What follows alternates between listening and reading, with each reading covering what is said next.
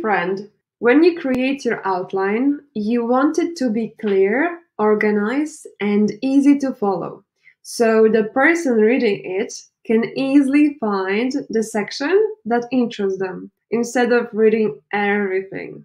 Here is a simple process you can follow when you build your outline manually. First, write down heading ideas. Choose the type of heading you want to use. This time, let's choose H2 and write it down. For example, what features to look when buying marathon shoes. Now, let's write them down. Again, we choose a heading type, H3 this time, and our first feature will be comfort. In the meantime, you can take a look at the examples of smart headings and see if you can add any of them to your content. You can find them in the outline tab and then just click smart headings icon. Now, why they are so fantastic and useful?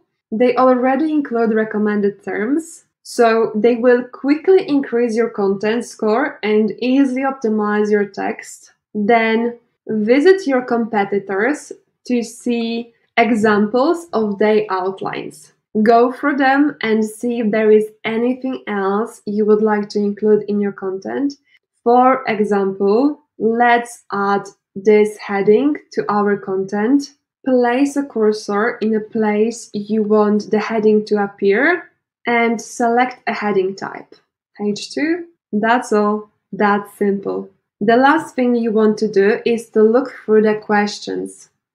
These are the questions from people also ask section on Google. These are the most frequently asked questions related to the topic you're writing about.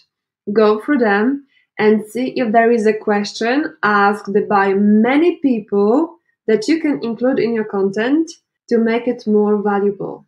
And just so you know, we kept the same order as Google does. So the most frequently asked questions are at the top. And this is basically how you build your outline manually. Now, if you want to save time, you can always use AI. Let's get rid of that.